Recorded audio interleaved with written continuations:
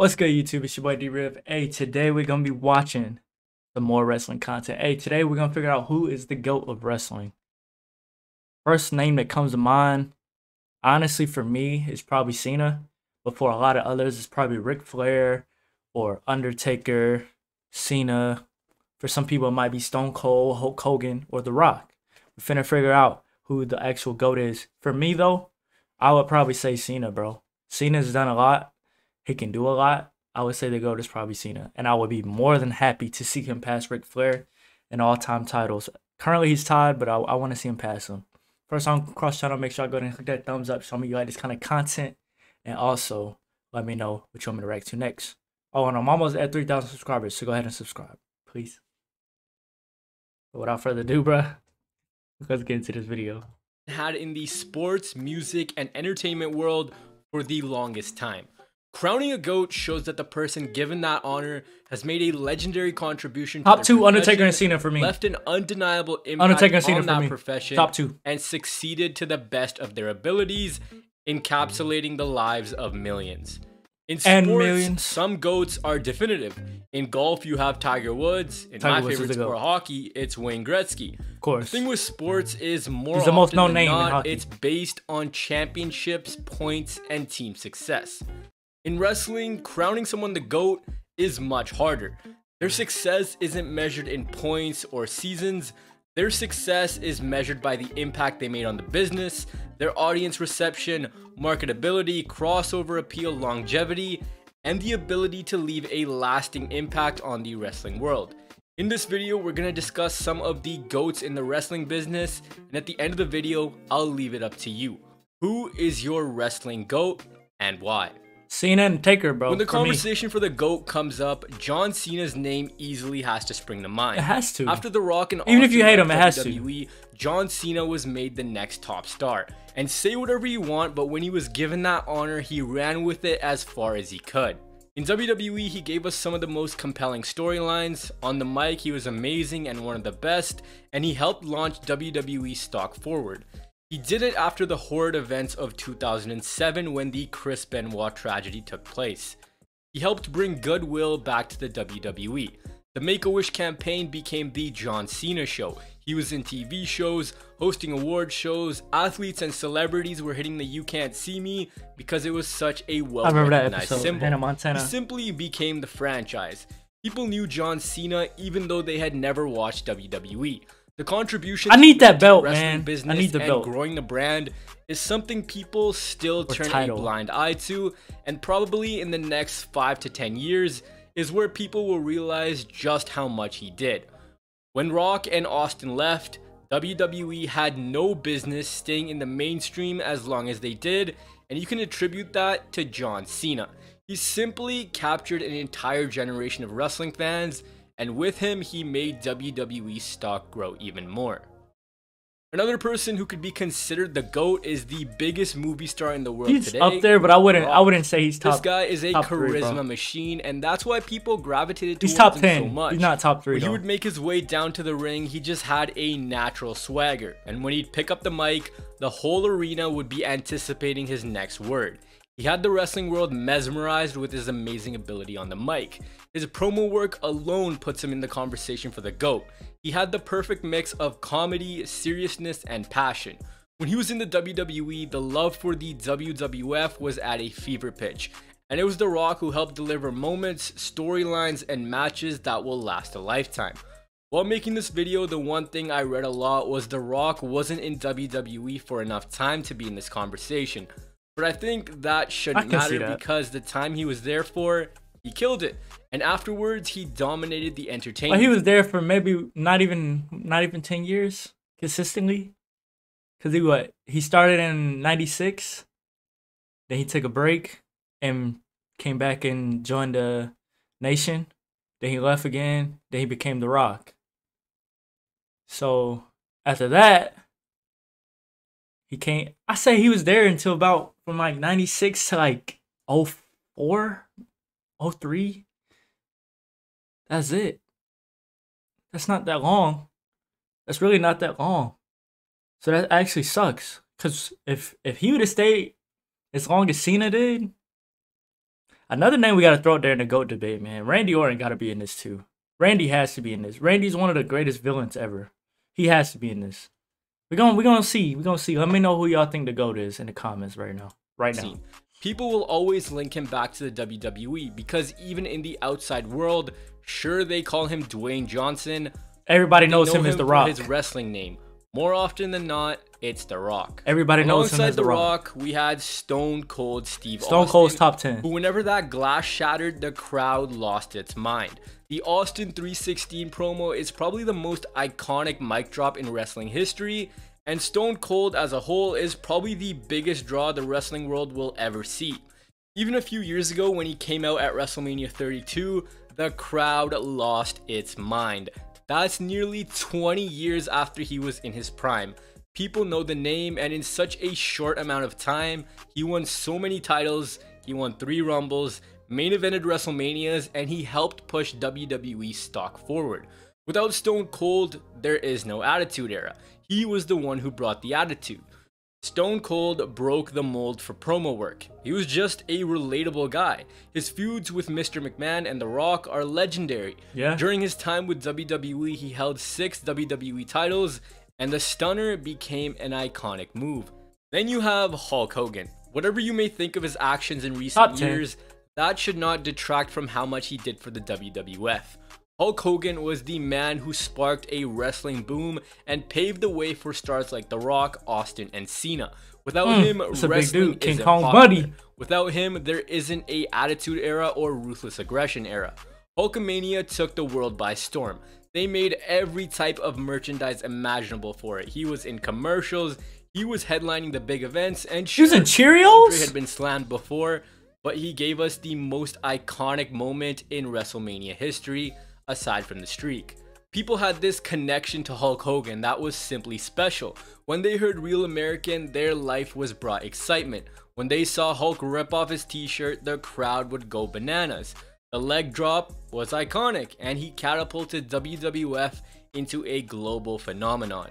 If you don't really care about how much merchandise someone sold or what they did outside the ring, I bet how many people I said top 10 already? Like 4? Of all time like is measured inside 3 more spots in top 10. And that conversation begins with a guy like Shawn Michaels, who is a pure wrestling machine. They called him the showstopper for a reason.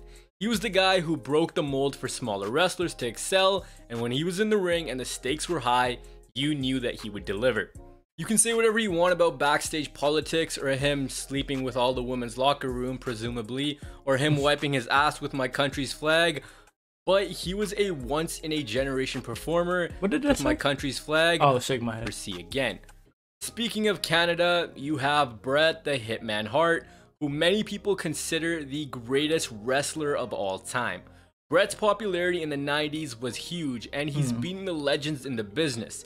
Everyone from Randy Savage to Ric Flair to Roddy Piper to Stone Cold to HBK. He's before my time. It's hard to say. He's got a laundry I didn't watch list too much of Bret. And every time the crowd hears his music, everyone goes wild. The one thing that I found a lot while researching this video was a lot of people seem to think that Bret Hart was the originator of the 5 Moves of Doom, which I never really thought of until I looked further into it. So I'm just gonna let you look further into it. What is the 5 Moves of Doom? Leave that one up to you. He definitely belongs in the conversation for the GOAT. What is the 5 Moves of Doom? The sharpshooter? What else? I only know the sharpshooter.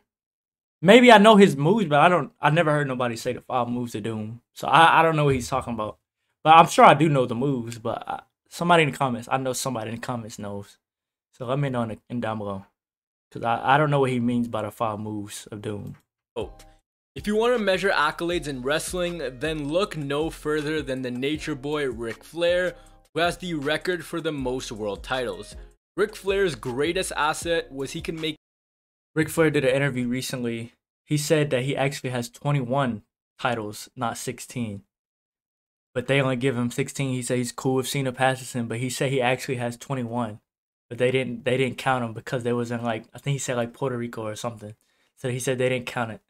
But even still, 21 is crazy. 16 is crazy. And it still hasn't been broken yet.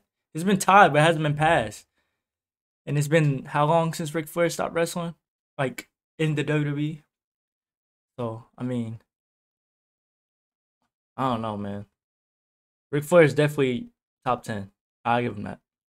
Make anyone he wrestled look better. One of the Whereas you greatest had a talkers guy like ever. Hogan who would squash his opponents, Ric Flair helped make other stars. You name it, Flair has done it. He's competed everywhere and he did it at an elite level. His contribution to wrestling is simply immeasurable. When cable TV turned wrestling to sports entertainment, it was Ric Flair who was at the forefront of it. Longevity also goes a long way, and he's continued to persevere even after he was told that he would never walk again after his 1975 plane crash. He's just a legend. He's the one considered the final true world champion. He was the one cutting those legendary promos with the Horsemen. He's the one who even to this day continues to give back to the next generation in his teachings. Ric Flair truly is a legend. And sure, he's not that well known outside the world of professional wrestling, but in the grand scheme of things, Ric Flair did everything. What do you mean he's not that known? Ric Flair is an icon. Have you ever heard sports teams say, "Give me 2 claps and a Ric Flair"? And then they clap, clap, and say, "Woo!" Have you not ever heard them say that? There's a lot of teams out there that do that. It's a lot of teams. College teams, high school teams. It's even pro teams that do that. Ric Flair's an icon.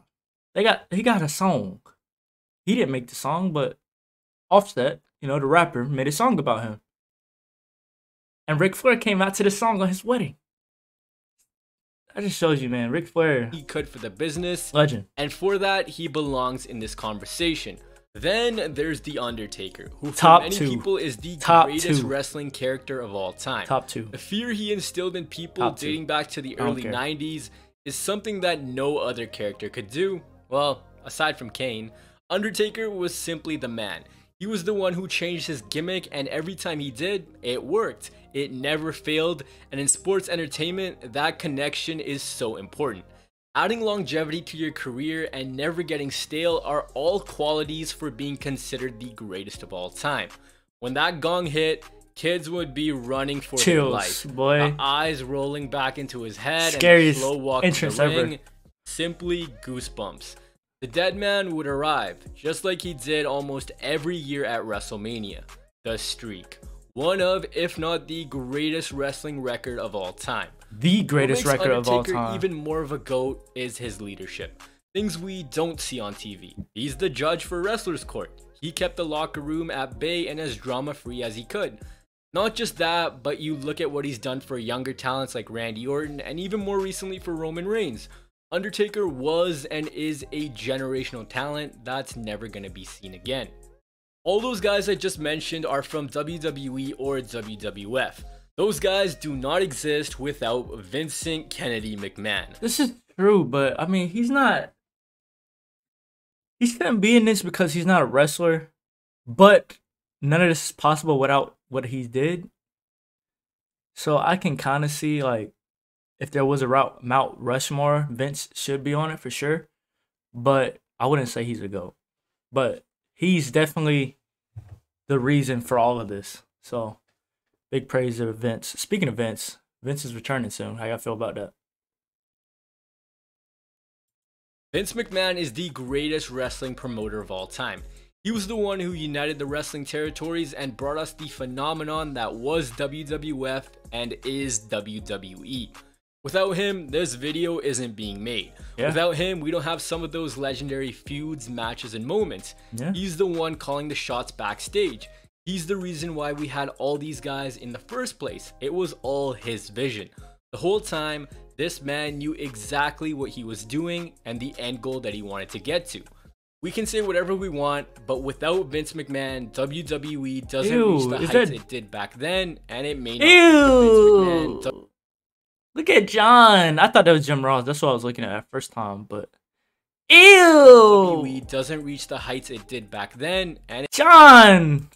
But what's up with the haircut, dude? WWE doesn't reach the heights. Somebody put a hand on top of his head and then shaved around, bro. Ew. It did back then, and it may not be around now. But being the GOAT goes so much further than just the WWE. I know this don't got. Sure, it's the biggest wrestling company in the world, But wrestling but is I know this don't global, got and Daniel some Bryan in people it. are world-traveled veterans who have dominated everywhere. Daniel Bryan's good, but Look bro, at a he's guy not the like GOAT. AJ Styles. The body of work speaks for itself. He's been everywhere. Yeah, TNA, that's New true. Japan, WWE. That's true. And everywhere he has been, he's been a focal point. He's been a top star and delivered Wait, is amazing this not matches I time said wrestling after GOAT. time. I thought it was The GOAT WWE is GOAT. also defined by what he did in his profession, and without AJ Styles, That's true. TNA doesn't reach the heights it did. TNA Doesn't ain't a give thing an without alternative. AJ Styles. Styles was the reason we'll have all these amazing matches to look at years and years from now. And in modern day, if you were to look at the whole scope of pro wrestling, very few people have the accomplishments of AJ Styles. Then there's Antonio Inoki, who is probably Japan's most famous wrestler of all time and delivered a whooping to the great Muhammad Ali. He was a master in the ring and faced some of the greats like Hulk Hogan and Ric Flair. Maybe he's the GOAT in your opinion. Then you have Andre the Giant, who is a star larger than wrestling. Andre is probably the textbook definition of an icon. He went everywhere to wrestle and he simply became a phenomenon. I mentioned longevity with Undertaker, another thing like that. Jericho might be up there, y'all. As much as y'all might not like that, Jericho might be one of them names. He's still going right now at AEW. This doesn't say WWE. It says wrestling. I don't know, man. Jericho might be one of them dudes. He don't have the titles for it, but other than the titles, you gotta think about everything he's done. I don't know. Jericho is up there. He up there. I ain't gonna say he the GOAT, but he up there. I get Jericho top 10. Is Chris Jericho, who has shown a unrivaled up ability there. to adapt and change his I didn't even think about over Jericho. and over again. He just keeps going and it's magical. He's delivered us some of the most entertaining feuds and matches, and he's still doing it. It's a work of art which you have to attribute to the mastermind behind it all, and that's Chris Jericho. Then there's guys like Kazuchika Okada, Kenny Omega, Bruno Sammartino, Randy Orton, Triple H, Eddie Guerrero, Kurt Angle, a guy like Brock Lesnar. All these great names, and he didn't talk about none of them, and he's gonna talk about Brock. I'm sad now. Then there's guys like Kazuchika Okada, Kenny Omega. I did a video on Kenny Omega, and it was talking about his life. Not his life, but his wrestling career. You know, in Japan and, you know, current day, AEW. I did a video on that like a couple months ago. Y'all can go check that out. Omega, Bruno Sammartino. If you watch my last video, it talked about Bruno Sammartino a little bit. Randy Orton. And the fact that he's not talking about Randy right now? What? He has a whole setup for Brock Lesnar, but he's not talking about Randy Orton? Ain't Randy a 15 or 14-time champion? And you're not talking about him? Hope Randy comes back in, and I actually want Randy to... I think Randy should either tie or pass Ric Flair. How y'all feel about that? Hopefully he comes back healthy. Orton, Triple H, Eddie Guerrero, Kurt Angle. A guy like Brock Lesnar, who dominated WWE in 2 years, left for UFC, killed it there, came Brock back is not to a GOAT, dominate bro. WWE. He's all dominant, over but he's not a again. GOAT. I could go on forever about people who are in this conversation. The list just goes on. You showed Eddie on. already. For the women, we have Lita and Trish Stratus, who changed the game. Mae Young and Moolah back in the day were the cream of the crop. Yeah. Becky Lynch became Moolah the first is the true GOAT. women's star in WWE with all the chips. Moolah might be the behind GOAT, her. I ain't gonna lie. Even for people growing up right now who are 7 or 8 years old, their GOAT is Roman Reigns. Or maybe their GOAT is Jon Moxley. No. It's a debate that will never ever end. The point is, in the wrestling world, there will never be a conclusive result. They keep showing the same people. Sure, there are some people that are favored way more than others, but it's a debate that's gonna rage on forever. There are so many different factors which contribute to this, and everyone's tastes are different. Everyone likes and dislikes different things, but the biggest factor is bias. We all latch ourselves with a star for one reason or another. Sometimes we look at what they did in the wrestling world, and other times we just look at what they did for us as children and the emotional connection we made with them. I know I couldn't get into every single little detail and story, but I You named talked off about a Brock lot of before the you talk biggest about stars any of in the these other wrestling people. business. So I'm gonna leave it up to you. In the No, you comments didn't answer the tell question. me who is your GOAT. You didn't answer the question yourself. A conclusive. My top 5. Cena. Let me know your top 5 in the comments. Cena, Taker. I'm not gonna lie, y'all. I might have to go Orton. I'm sorry, I might have to go Orton. Then I'll go Flair. I don't know who to put number 5. For my number 5, I might say, I don't know, man. I'll go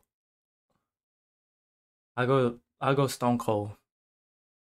It's hard, man. This is very hard to determine your GOATs. So like I said, Cena, Taker, Orton, Flair, and I'll go Stone Cold.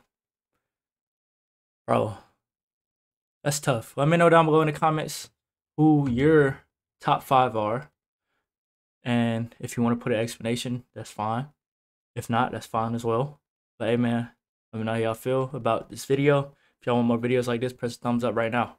Like the video, subscribe if you're new. It's your boy D-Riv, man. I'm out.